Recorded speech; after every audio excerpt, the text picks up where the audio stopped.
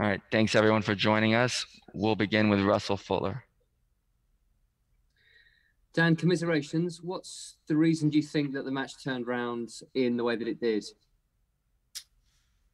Uh, Obviously played a pretty poor game at 4-3, I think it was, and lost my focus, and then he got pretty hot then, and yeah, it just ran away from me really. So yeah, it was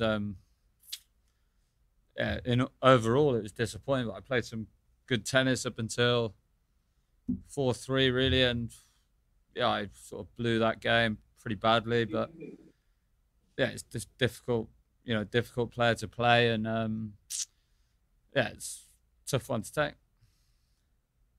And I was just looking at your schedule for the rest of the season. Looks like you've entered another two or even three ATP events, and then there's a Davis Cup as well. Is that still very much a priority for you at the end of the season? It's not going to give you a great deal of time to get ready for next year and the trip to Oz, is it? No, but I mean, playing Davis Cups, probably one of the highlights of the year. ATP Cup, playing for Great Britain, it's a great pleasure, pride. So yeah, I'm more than happy to, you know, shave a bit of the preseason. Excuse me, shave a bit of preseason off, and excuse me, sorry, and yeah, play Davis Cup, and hopefully we do well.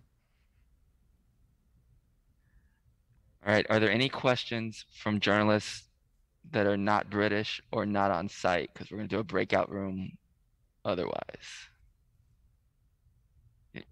Any other questions? Okay, we're going to go to the breakout room.